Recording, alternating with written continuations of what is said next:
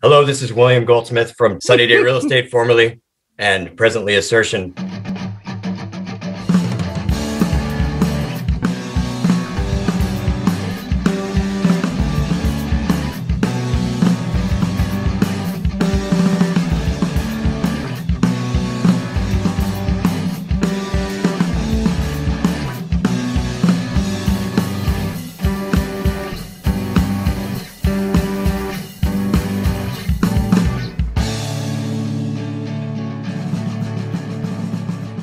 Welcome to the next chapter of As the Story Grows. I'm Brian Patton. This week, I'm so excited to have William Goldsmith join the podcast.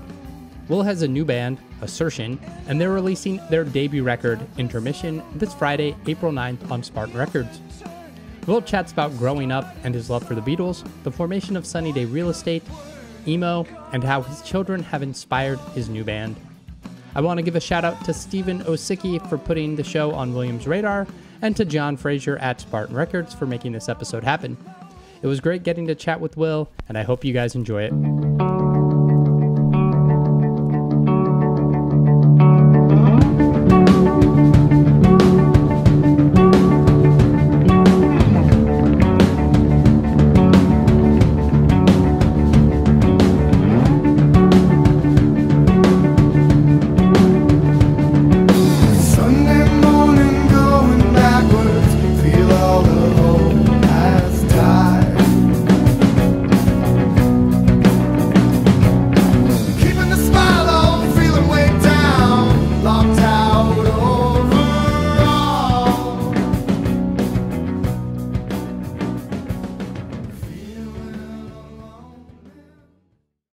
I'm doing pretty good.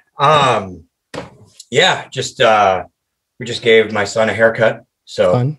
He's pretty happy about that. He's very, awesome. Yeah, when his hair looks kind of styled out, he's very, he's kind of into it. I don't know why, but I feel that. I feel that. Yeah. I relate. Yeah. Well, how many kids do you have? Yeah, two.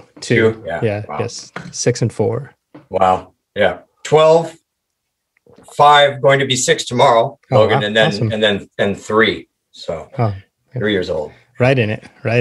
Uh-huh. That's awesome. Yeah. Cool. Awesome. Well, cool, thanks man. for having me on. Yeah, thanks for doing this. I love the 2 tracks, the Assertion tracks that Spartan has premiered so far. I'm looking forward to that record. It sounds amazing. I'm sorry, I should have gotten you the full record ahead of time. Oh, it's okay. It's all good. Sorry about that. Gave me opportunity to listen to your back catalog. Spent a lot of time listening to Fire Theft because that record's so amazing. Yeah, I'm not saying it's amazing, but I'm saying we with that record we had a bit of a vision. We wanted it to be like an experience, and for I think what we were wanting to do, it slightly felt short, but I don't know if we really even understood completely what we were shooting for as well. Yep. So yeah. Well, we're already talking about that record. So let me ask, when you guys did the Fire Theft, you said you had a vision. Was there something you wanted to do creatively different than Sunny Day, since it was you, Jeremy, and Nate? No. No, like for us, the vision was more like have it be an actual experience. But then as far as musically, it's always been about just having whatever comes out at that particular point in time. Yeah. Let that just be what it is, because that way you're sort of getting more of an authentic sort of documentation of the human beings at that point in time. So gotcha. Yeah. What was the driver to make that its own separate project, as apart from like the next Sunny Day record? We just sort of, so Sunny Day had signed us Time Bomb Records, and right when we got done making the Rising Tide record, they were a subsidiary of Arista. Arista dropped them, and so the record the label sort of stopped existing, and then the Arista basically owned the record, and they didn't even want to talk to us. They just had no, it just sort of existed. But I mean, we've never spoken to anyone there, nothing. We were just kind of, it was put out there into the world, but, and so there was frustrations around that, and we just decided to. Originally, we were thinking about trying to make a record, try to pay for it ourselves and release it ourselves, but we ended up doing it through Rykodisc. Okay. And I can't for the life of me figure out why we did that. So yeah, it was just kind of some frustration around that, and you know, and it originally was just Jeremy and I. Gotcha. And then Nate kind of just started popping, you know, showed up and coming around. And so we're like, want to play bass on the record? And he was like, sure. So it was like a last minute kind of a thing. Oh, cool. Yeah. That's awesome. Yeah. That's awesome. Let's go back. You grew up in the Seattle area? Is that where you're from originally?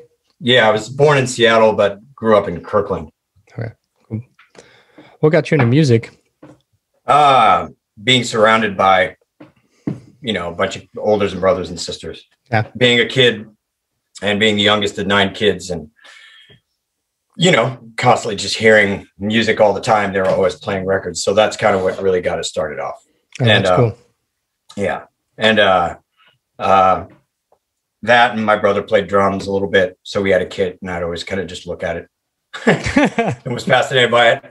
I became hyper obsessed with the Beatles when I was 5, 6 years old. Like, for some reason, you know, like really just super, super into the Beatles. Yeah. Like, you know, kind of was buying into the, you know, the myth of Ringo being the greatest drummer in the world. Kind of, like, I was experiencing Beatlemania at 5 years old in like 1979.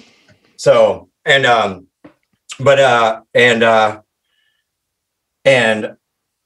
you know, I would play Beatles at recess.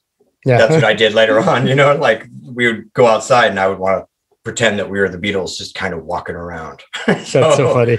Yeah. Pretty funny. But, yeah, but I wanted to be, but I didn't want to always be the one playing Ringo. I always kind of wanted to be like, if John Lennon was the drummer, I kind of wanted to somehow be that. But yeah, but that, and you know, and the weirder thing, I had like an imaginary friend that was a drummer, you know, but no, obviously stemmed from my brother playing drums and all that, you know. So I'm not saying it was real. I'm saying I was a kid.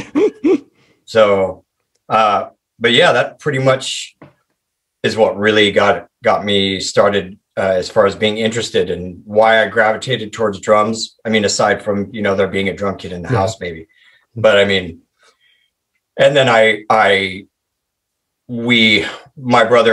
my other brother had loaned out my other brother's drum kit to some people, and they never returned it.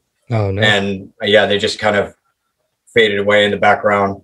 Wasn't really my business. I didn't push it. So it sucked, because then I had to basically ask for a drum kit from, you know, that point on all the way until I was 13 when I finally got one. So, oh man. Yeah. So 13, that's when you really started playing? Yeah. They gave me a snare drum when I was in 5th grade. I was like, this is great. But then there's this other stuff that goes that you have to that you kind of need to, you know, do the whole thing that I wanted to do. But you know, and you know, I tried. I played like in the grade school marching band, which was literally not really a, you know, I mean, it was just you know, stuff. So, but I wish that I would have like had more experience in drum corps and stuff. And actually, if I would have actually like gotten training and learned how to play, it would have been an interesting to see what would have been different. But oh well. Yeah. You know, what do you do? Yeah, I was a guitar player. My brother had a drum kit. He took lessons, and I was just like watching Metallica videos and was like, I can do that. Yeah. So he's trained, and I was like, I can do it. Yeah. No, I did the same thing. Although I would watch a lot of footage of Keith Moon. Yeah. I never felt like I could do it, but I was like, I want to try to do that. You know, I was like, I want to see if I could do it. So, you know, so I would listen to, early on, it was like, I listened to a lot of, you know, 2112 Rush and Permanent Wave, stuff like that. The Who, Quadrophenia, especially a lot of Led Zeppelin. And it was those 3 drummers that I kind of really looked to for sort of like guidance or how to learn. pretty much. For my foot, I was paid a lot of attention to John Bonham. That's cool. That's cool. Yeah. That's awesome. That translates not in the way you play, but I think in how you hit. Like you hit really hard. At least in those early days, you hit really hard. Yeah. No, I still do now. But I mean, it's just kind of the way I play. I think I kind of changed my approach. I had to learn how to relax a little bit more. I used to play I would be very tense, you know, and live, especially, I had such stage fright that the live performances a lot of times were almost like panic attacks. Oh man. And so, yeah, that's, you know, so I was always kind of like not quite exactly where, you know, I was performing slightly below what I should have been, mainly just because of nerves. But I eventually had to learn how to breathe. As weird as that sounds, I would not breathe while I was playing. I was very tense. I would hold my breath, and then I would, you know, and then take a breath in. And I had to learn how to sort of regulate my breathing and relax, and learned I could actually hit harder, and not, you know, and not choke the drum as much and get a better tone if I was a little bit more relaxed. So been still trying to find a balance with that. But that's cool. I got better. Yeah. At that. Yeah. And some injuries. I mean, my body was destroyed. So, I mean, I literally had to change my approach if I wanted to keep doing it. So, yeah. Yeah. Did you have back issues? No, primarily my issues were my hands constantly going dead. No feeling in my hands, like, and, you know, kind of like if you fall asleep on your arm, but you're just hanging around, you know, during the day. Yeah. And there isn't anything you can, and it's not like you can get off your arms. So you know, the feeling comes back. It's like, it's kind of panicky. And then my shoulders, I felt like I had, it felt like I had knives in my shoulders. That's what I felt like. And I couldn't lift my arms past this point, like literally past my elbow, like here. I wouldn't be able to go like that. So I had to do a bunch of stuff, change my diet and stop drinking and stop, you know, being self-destructive and and then learning how to breathe and relax more. So so it was necessity pretty much, but I still hit hard. I think that's Justin. I think I do. That's cool. Yeah, I only asked about back because I have like 3 drummer friends, and in like a year, they all had like back surgeries. It was wild. Oh my God. Yeah. Wow. It was crazy. Yeah. Yeah. If any drummer friends of you are having any issues, tell them to research something called rolfing, ROLFING. That's another thing that I did. I was rolfed for 3 years straight, and they basically break down your muscle tissue, and then it rebuilds itself and gets set back to what it was kind of originally before you screwed it up. Oh, man. So it's really cool. That's cool. That's cool. When you got your drum kit at 13, did you dive right into playing in bands? Yeah, no, yeah. No, I got it on Christmas Eve. They gave it to me, and then that Christmas Eve, I set it up immediately and sat down and started playing, and that's what I spent a lot of time there from that point on. But then, you know, after the break, went to school, and I was like, I have some drums, I need a band. So I just grabbed my 2 closest friends, and I was like, hey, you know, we need to start a band. So one had like a little keyboard thing, and then we got like a PV amp, and we had like a little cheap Radio Shack microphone thing or whatever, and ran that through there. And yeah, it was obviously just terrible, but you know, you had to start somewhere. And then when I got to high school, we tried to continue that because they also went to the same high school with me. So, and I met a guy named John Atkins, who has had a bunch of bands, Hush Harbor, 764 Hero, Magic Magicians. But he actually could play bass. Like he really, really could play bass. He was a really great bass player. Yeah. And for me, it felt like I was meeting, like, ironically, a magician. I was like, wow, like a wizard. I was like, wow, this is amazing. So he came over And then we tried doing the same band thing, but with him playing bass. And then John and I kind of realized that maybe we should just break off from everybody else. Yeah. And so we started a band called the 13, and he played guitar and sang in that, and I played drums. So, and it was cool. And that's where I had my first experiences with actually like working on arranging and creating songs with someone. It was really cool. It was a really great, very, very fun time. Very good memory as far as that stuff is concerned. Nice. That was the moment where you were like, I want to be in bands. This is what I want to do. Oh, I mean, I knew that when I was 5. When you were 5, yeah. When I was the 5 Beatles. years old. Yeah. I knew that what I wanted to do is I want to be in a band. That's awesome. And yeah, so yeah, I essentially, I wanted to be a Beatle, you know, or just in a band, you know, like where you're creating this thing where everybody's doing it together, and you know, whatever the saying is, the whole is greater than the sum of its parts, right? Yeah. You know, so that was pretty much where I learned how to actually like have that kind of collaborative interaction with someone. So yeah. And John Adkins is a genius. He really is. So great songwriter. What was the evolution through bands that got to Sunny Day? Oh man. Maybe the condensed version. No, I'll try. You're talking to someone who has a tendency to over-explain things, so I'll do my best to not. So it actually really, it goes from that band, the 13. I met Jeremy Enoch when he was 14 when I met him, and I was 16.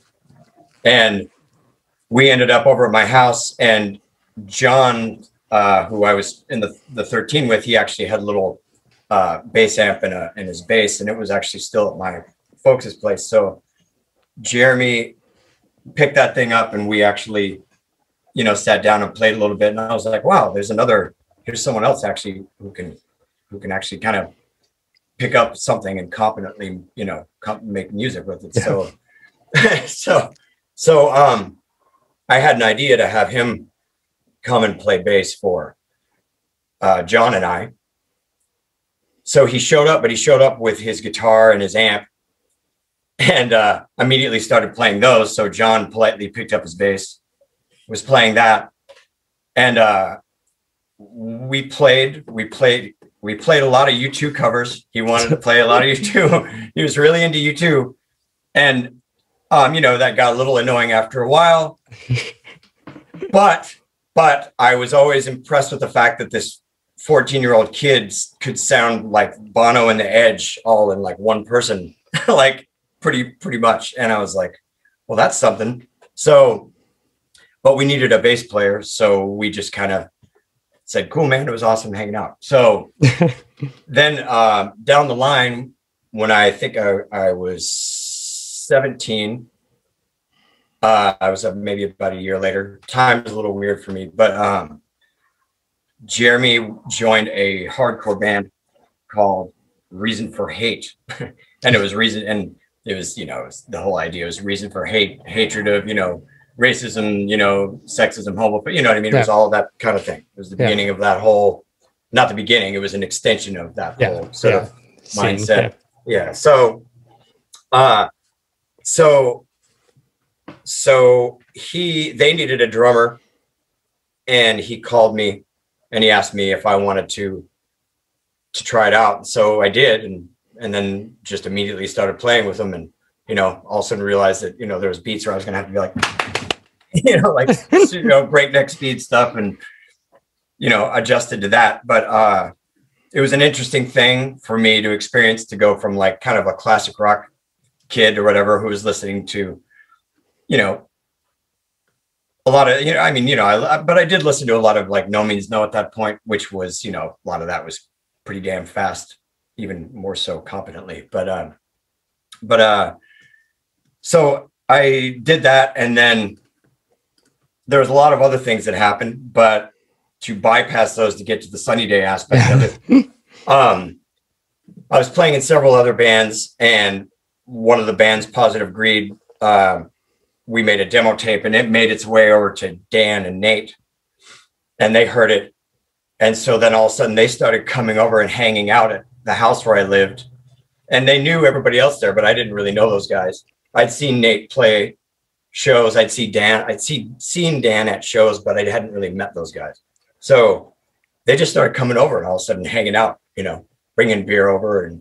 And we were like, how come they're coming over every night? It's like, it was totally bizarre and random. And then they started asking me to go for walks. So I was like, okay, sure. And so we went for a walk this one night, and Dan goes, so dude, he goes, so we heard that demo tape you did. And I was like, yeah, you like it? And he was like, yeah, I did. And he goes, you should play drums with Nate and I. And I was like, so I was already in 3 bands at that point. So Positive Greed, the Igloo Sect, Reason for Hate. And so I was like, well, what's one more? Which was actually a lot. So we started that band, and then slowly over time, Reason for Hate broke up. Jeremy moved away to Spokane for a while.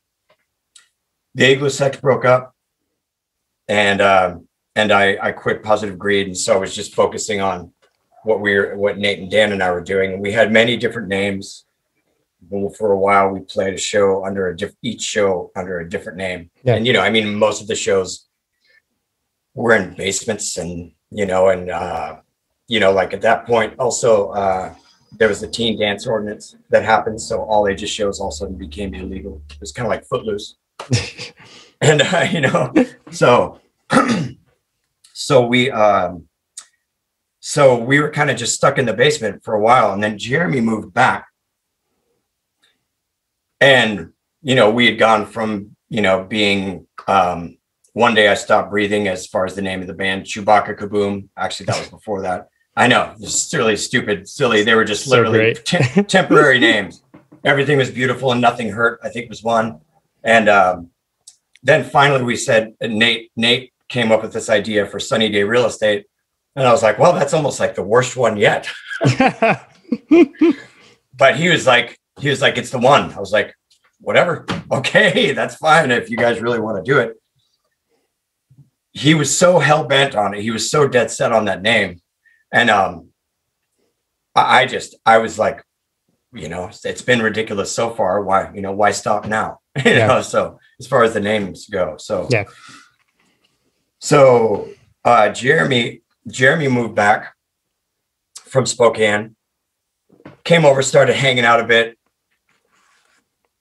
Dan, he was introduced to the songs that Jeremy would play and record by himself that were kind of like his little private secret thing. Mm-hmm.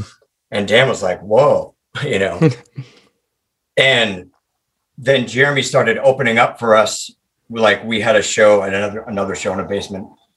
We had a show that we played in Spokane opening up for Lungfish, which was really, really amazing. Awesome. Yeah. Lungfish was phenomenal. Really big. Yeah. They were a huge influence on Sunny Day. Now you wouldn't really hear it, but just the soul screaming, heartbeat skipping, like relentless groove and overwhelming feeling that these were 4 men that were just men, friends, and they were just creating together. Mm-hmm. And they were just doing it, because they needed to express something. And it just was really overwhelmingly powerful when I first saw them.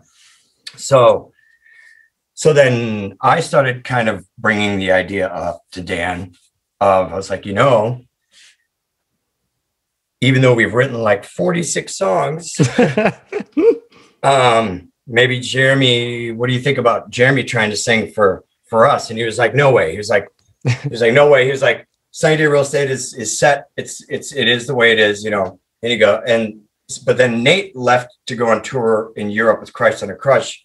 And Dan said, but during that time, he said, well, Nate's gone. Why don't we use that time to do a little side project with Jeremy? And he said, I'll play bass, as in Dan will play bass. Jeremy can sing and play guitar, obviously. Mm-hmm. I play drums. So so we did that, and we called it, God damn it, we called it "Thief Steal Me a Peach." Yeah. Yeah. So, yeah, you know, another ridiculous thing. So that stuck. That stuck. Well, just for the song, yeah. Yeah. Well, it stuck. It ended up being the name of the first 7-inch that Sunny Day put out. Yeah. So we did that. We played 2 shows, one at Best Alternative School in Kirkland at like 8 in the morning. And I don't recommend anyone ever playing drums like that at 8 in the morning. It's like a shock to your system. I swore I could see like spirits floating around. I was out of my mind. It was not a very good idea, but we did it. And then we played a show at the Oddfellows Hall with Rain Like the Sound of Trains, which is a band that with Pete Kramiak. He was in a band called Verbal Assault. And then Dougie Bird, who was in a band called Beefeater, and their drummer's name, Josh, and I can't remember his last name, but and then also Hush Harbor played with us, and that was John Atkins' band, who I first was playing with in high school. Yeah, he had a band called Hush Harbor, and then Chikung, a band called Chikung. So we played that show, and then we were talking about it. That's where we wrote the song About an Angel, and also that the song called Rodeo Jones. Yep. Were written by Thief Steal Me a Peach. Yep. And then there were several other songs that we were going to use. And I have a live video of that show that we played back then. And I was listening to the songs. I was like, wow, we didn't use hardly any of these songs. That's really interesting. I was like, I wonder why we ditched all these other songs. It's kind of weird, but that's where we wrote those songs. We decided, okay, when Nate gets back, we'll present this idea to him. So Nate gets back and we're like, hey, told him the idea. And he was like, that's crazy. He was like, what are you guys talking about? And so he sat down on the couch, and we had to basically present him with what we were doing to see if he was into the idea of essentially completely throwing away a lot of stuff that we had written, like getting rid of literally like almost like, I think it was 46 songs if memory serves. It was a lot. And starting over with just like these few songs with Jeremy singing. And so we did it, we played, and he goes, okay, all right, yeah. And so he went to bass. Dan grabbed a guitar, was playing second guitar, and then Nate was like, can you show me how you did that Rodeo Jones thing, you know, on the bass. And so that's how that started. And I know that we kept Rodeo Jones and Song About an Angel. A bunch of the other ones we just ditched, and then songs we just were writing. Then the rest we wrote as a band, Shadows and In Circles was a song that Jeremy actually had done by himself on his 4-track that we ended up bringing to the band. So things like that.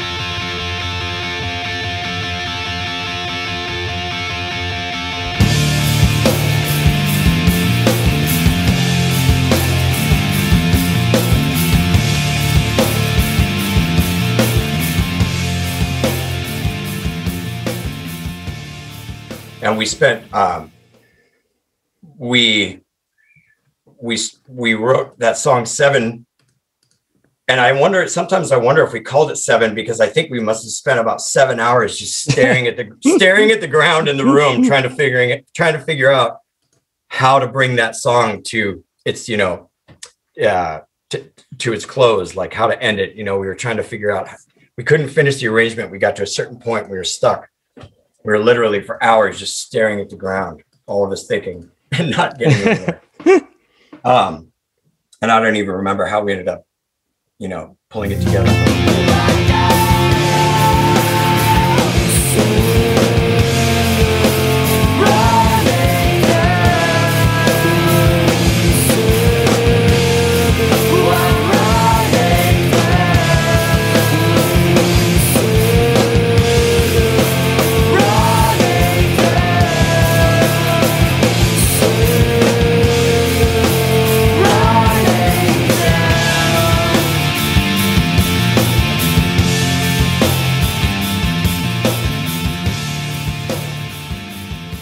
How'd you guys get connected with Sub Pop Records?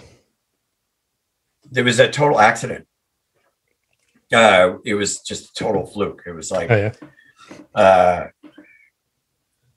there was this band called Engine Kid, and they were going to play a show at the Crocodile Cafe in Seattle with another band called Skirt. And so the whole Seattle thing was blowing up then, like whatever people called the grunge thing, whatever you want to call it. So that was a big deal. And so us being from this punk rock scene that was so completely disconnected from that, and you know, if you didn't already know someone or already kind of, you know, whatever, pretty much know someone, you could not get a show at any of the sort of more popular bars, venues, clubs in Seattle. So Nate would try to call and see if we could, you know, book a show there, and they would just hang up on him constantly, just wouldn't even talk to him. So Engine Kid had somehow got a show at the Crocodile. I'd actually like to know how they pulled that off. And they couldn't do it, so they canceled. They told Eric Soderstrom, the booking agent, they said, hey, there's this band, 90 Day Real Estate, you should put them on in our place. So he did.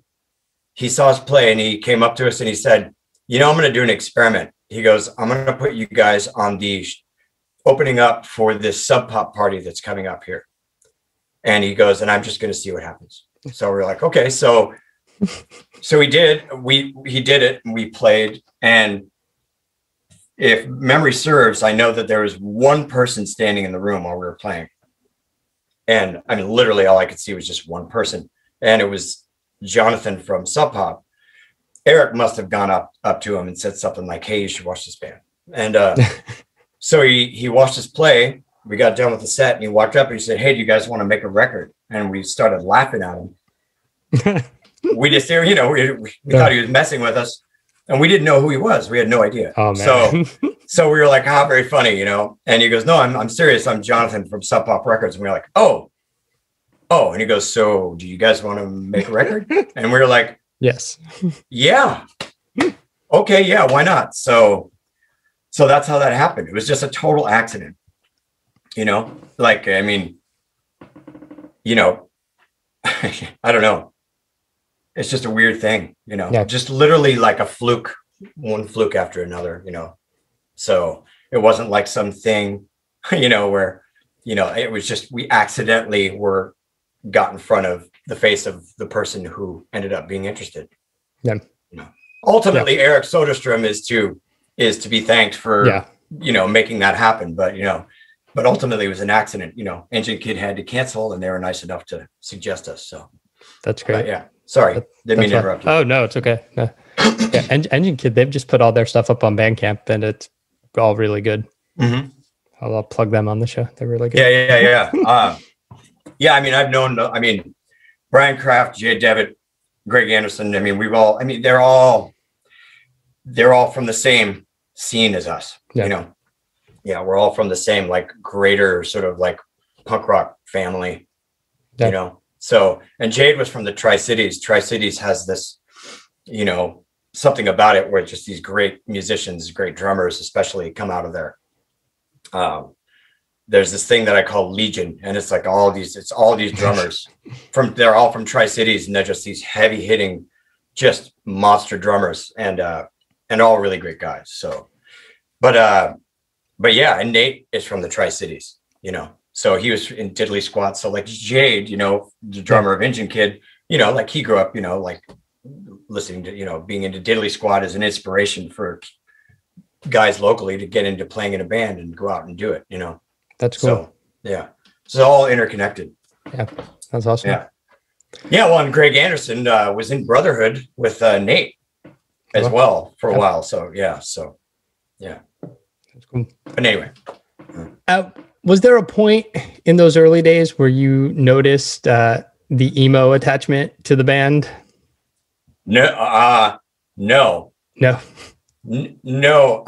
See, I think it was after we got back together that all of a sudden that was brought to my attention, and we were like, what? We're like, wait a minute, what does that mean? We're like, wait, because and I'm just telling you, like, so from my experience, like say we were at a show and there was somebody who was going out of their way to bring a lot of attention to themselves and be like, you know, like super into it, freaking out like in front of the band and sort of showcasing themselves. That was the first time I heard someone say, "Hey, look at that fucking emo guy over there."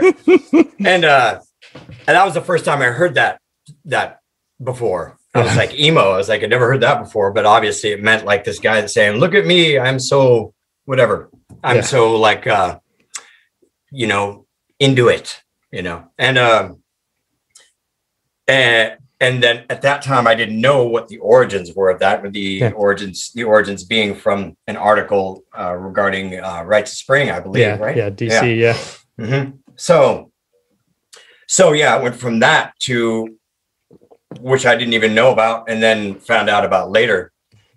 So you know, I mean, it is what it is. It's I didn't really think of Sunny Day Real Estate's music as being something you could categorize or put into a box myself.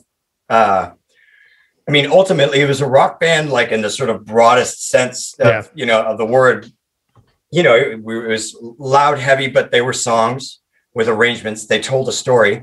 For me, it's more storytelling than anything else, to be honest. But honest storytelling. And I think the idea that emo is like emotional, right? Emotional. Yeah. So to say that like emotionally driven music is a new thing doesn't make sense, because, you know, human emotion has been the launching pad for art since the beginning of the beginning. So I mean, it is what it is. Like I said, I mean, people for whatever reason have a need to put something in a box, and you know, you know what I mean? So, and that's how that ended up happening. And it doesn't make sense to me, but it used to bother me. Now it doesn't bother me. It's just, I don't care. You know, it's just like anybody like on the surface that hasn't really listened to the band, and it gets like with that category, you know, placed in that category, people maybe might, you know, disregard it or maybe would be more likely to listen to it. I just don't know. But ultimately, Sunny Day Real Estate is just this thing, you know, it was just songs. It was storytelling, you know, it was just people, you know, experimenting with song arrangement.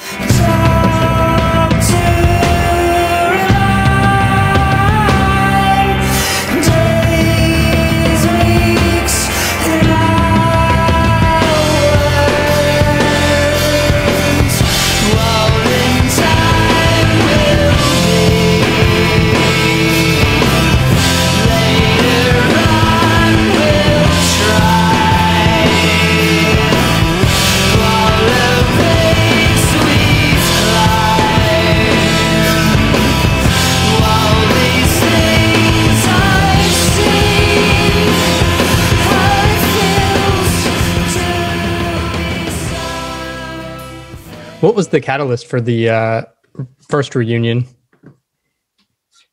Oh, Greg Williamson contacted me, and they had an idea to put out a Sunny Day Real Estate. They called it like a rarities record with like stuff previously unreleased stuff. Then we got together and we started meeting at Jeremy's house. Primarily, it was just Dan and I, and then I think Nate was coming over for a bit just to talk about that. And we were meeting and talking about it. And then Nate was, you know, gone on tour. And then we realized that, you know, we probably didn't quite have enough rare tracks or whatever for a full record. So then we decided that we would try to write a couple songs to record for it. Yeah. And so we went down to the basement, set up, and then just ended up writing the entire record for How It Feels to Be Something On. We're like, you know, let's just forget the rarities thing and make the record, because we have a record. So yeah, that's how that came to be. Yeah, pretty much. We were going to write a couple songs for this rarities thing, and then just kept writing. So that's awesome. Yeah, that's awesome. What was your contract just done with Sub Pop, that your fulfillment was done, and that's what led you guys to Time Bomb for the final record? So the How It Feels was what we had a contractual obligation for, one more record with them. So so then after that, then it was like, trying to figure out where to go after that. And went to Time Bomb, and that ended up being like being exactly that. Yeah. It was like Time Bomb. When you guys did your reunion tour in 2009, I caught the show in DC.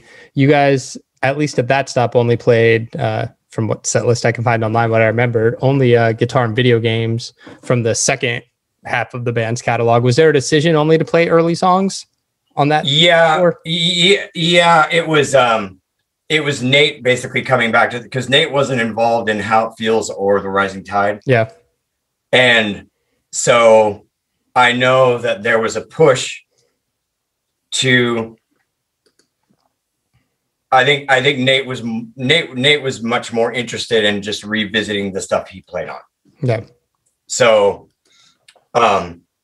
that's why, and also I think there was the other reason was when Sunny Day got back together, we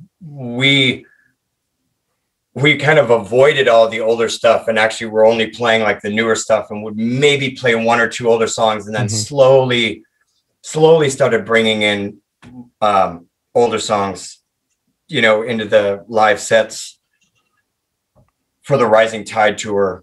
Especially we added a few more songs. Well, and also for How It Feels as well, we added a few more, but we kind of ignored a lot of the older stuff. So we decided to go and maybe play some of the older songs that we normally just ignored. So, but then ended up kind of ignoring all the newer stuff, When you reformed and were only playing the new stuff, was part of that fueled by like the change in the way Jeremy sang? Wait. So when you did the first, when you were doing How It Feels and Rising Tide and touring and mostly playing new songs, was that? Because his vocal delivery changed over that time frame. Yeah, I don't know if that was. I think it was just not wanting to do it, or no. Well, I think all of us had kind of changed. I know I had changed my approach quite a bit. So had Jeremy, and I was not. I was trying to figure out how to revisit that stuff without sinking back into old habits a little bit. But at the same time, my habits were still bad at that point too. I was still wasn't breathing, and still too tense, but was making a little bit of progress anyway. But I think more it was not being really ready to revisit who we were as people, if that makes sense. Yeah. It was like going back to sort of having to express someone who you were that you aren't really anymore. So it was a tricky thing, Yeah. I think I could probably psychologically, I feel like I would be much more capable of being able to navigate that now. But then I just, convinced myself I wasn't, I guess. But it was a combination of things, some of which I can't really remember, but I think we were also just more interested in what we were doing then, more so than we were in the stuff we were doing.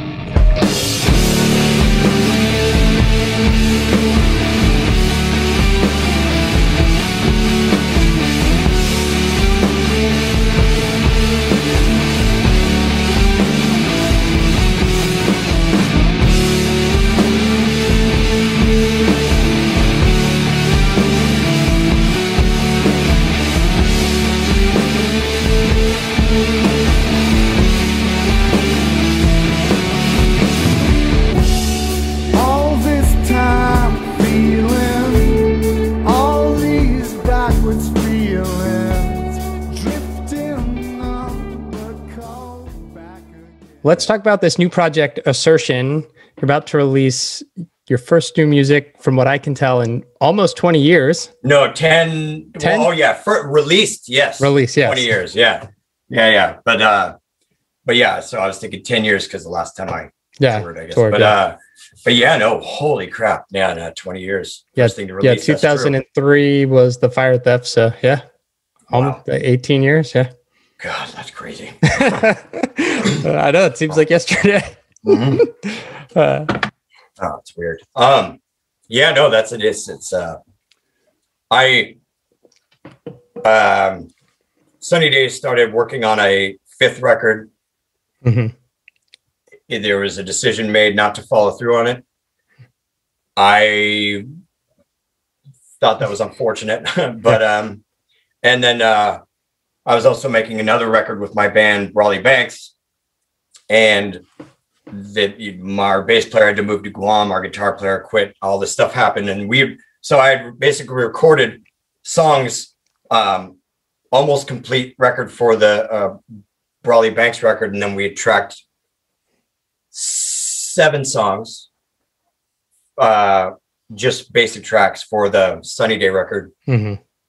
Both ended up just it was like the rug getting pulled out from underneath you. And I felt kind of disenchanted, so it kind of led to me that and a few other things that are relatively unpleasant, lots of people dying, things like that, led me to just kind of going into sort of self-imposed exile is the best way to put it.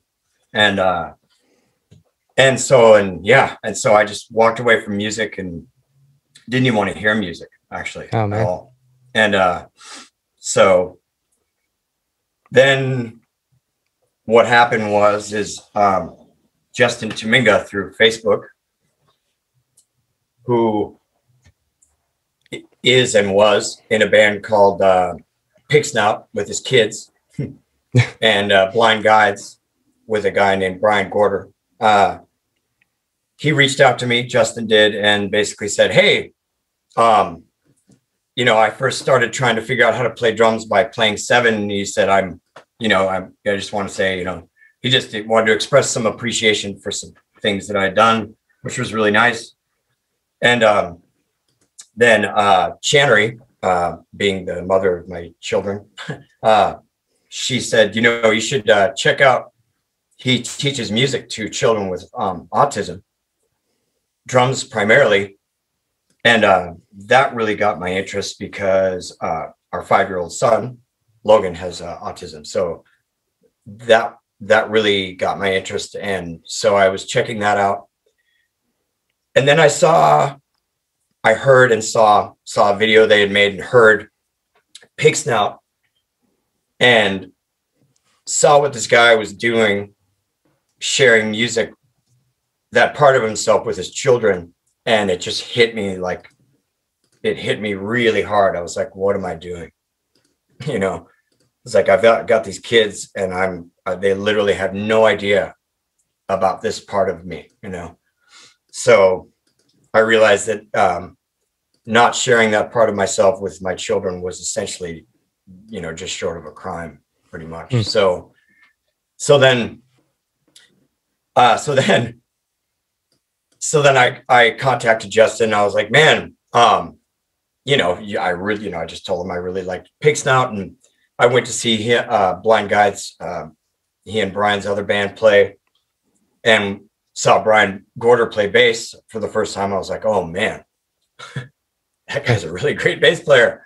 So then I went over to Justin's house and ended up sitting in and playing drums, second drums, or, backup drums, obviously for his daughter, Dahlia Tominga. And I just played with them. And that was kind of my first time sitting down and playing again. And then Justin started coming over here and bringing his guitar and his amp.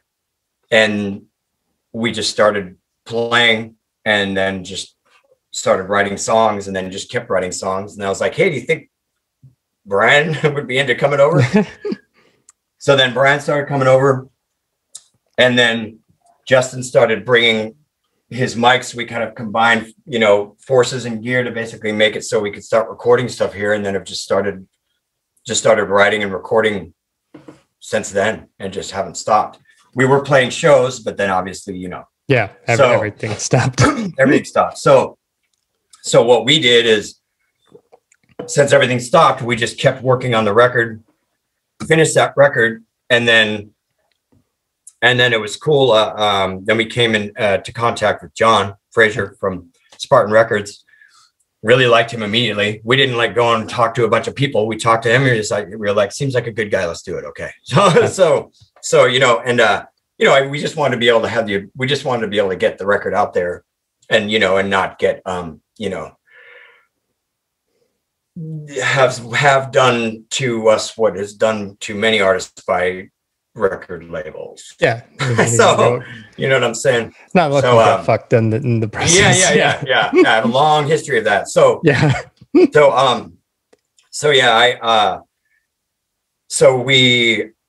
Since we couldn't play shows after the record was done, or we were going to do a tour, got canceled. Mm-hmm. So then we just kept writing and kept recording. So now we're about, I'd say 70% done with the second record. That's awesome. So, yeah. Wow. Yeah, it's cool. So it's cool. And then the songs, the songwriting is evolving, and our approach to recording is evolving as well. And so it's just a cool experience. And Justin comes out here every 2 weeks, and he just stays here for 4 days, and we just go at it for 4 days, and just like write, record. Like that's pretty much awesome. Yeah. And so yeah, it's fun. So it's a cool rhythm to be into. So I'm really excited about the first record. I'm even more excited about the second record, just because it seems to be evolving as well. So it's cool. Yeah. Is there something sonically? I don't want to ignore the first record, which is about to come out, but is there something sonically different about what you're writing on the second record, or is it similar vein? Or God, I'm trying to figure out how to find the words. Well, okay, so we got a new microphone that helped, but primarily also Justin, everything that he learned through the process of mixing the first record, is now we're now starting out with him, having that knowledge. Yeah. I can't take any credit for it. We work on mixes together, but I work primarily with my ear as a compass, the one that I can hear out of anyway. And so, but he's been doing all the heavy lifting, as far as like engineering. And but the songs are, there's a wider dynamic range as far as like how heavy and how delicate it is.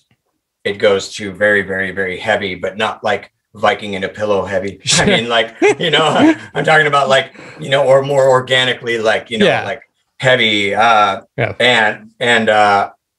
the two songs that are very, very atmospheric and subdued and stay there.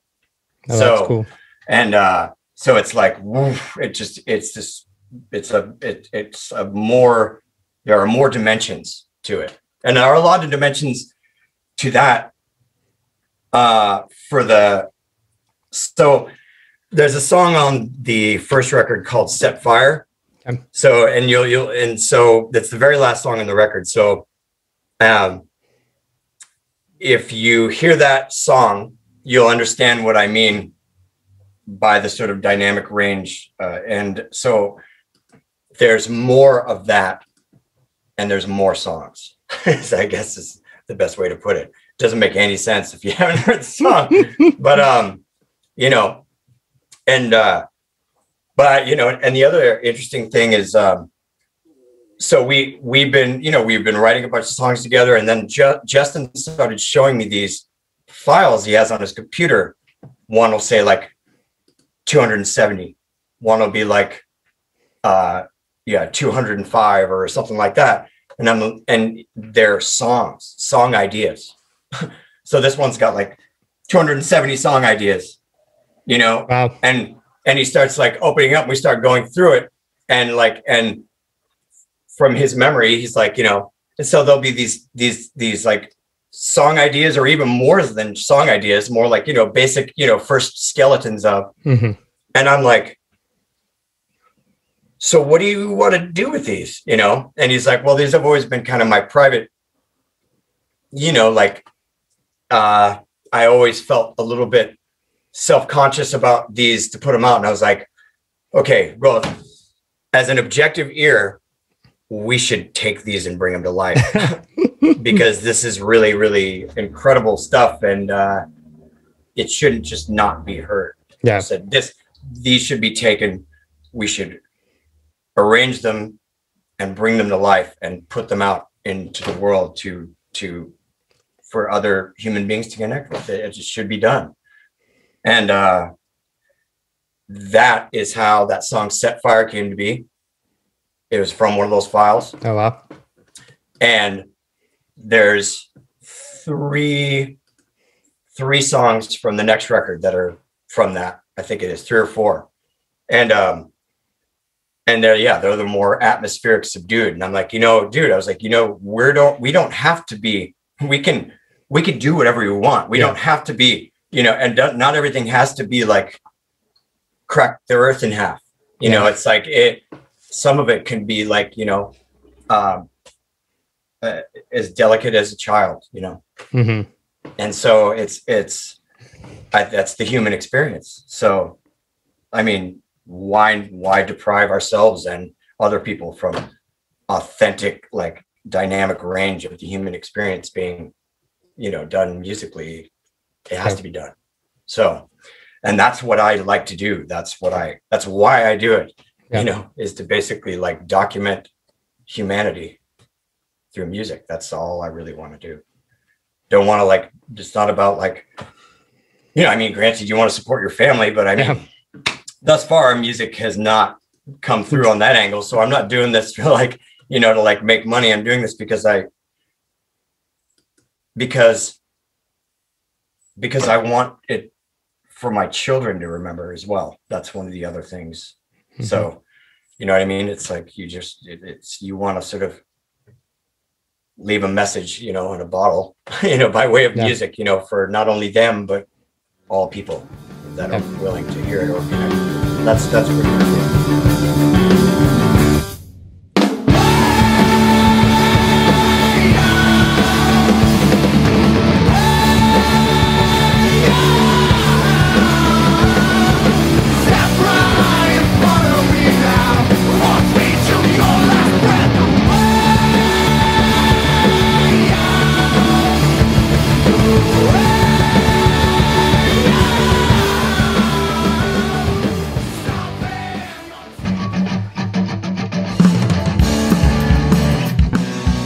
Thanks for listening to As the Story Grows. Our theme song was written and composed by the legendary Bob Nana. If you like what you hear, subscribe on iTunes and give the show a rating and review. If you'd like to support the show financially, click on the Patreon link at asthestorygrows.com. If you enjoyed this episode, share it on social media with your friends. Much appreciated, and thanks for listening. I never felt so young and alive as when I'm diving into a tune. And now I'm learning as I listen along, and the wheels are turning, and I started a song. One good word and I'm gone. Oh, as the story grows.